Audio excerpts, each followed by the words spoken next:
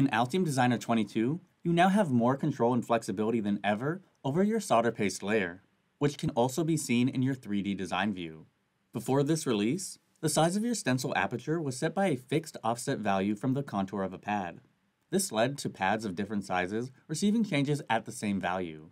With this release, you can now control the amount of solder paste by setting a relative increase or decrease as a percentage of the area of the pad. This will allow an individual value for the stencil aperture to be calculated for each pad, based on its unique dimensions. With this approach, components will receive just the right amount of solder paste to form high-quality connections on all your boards.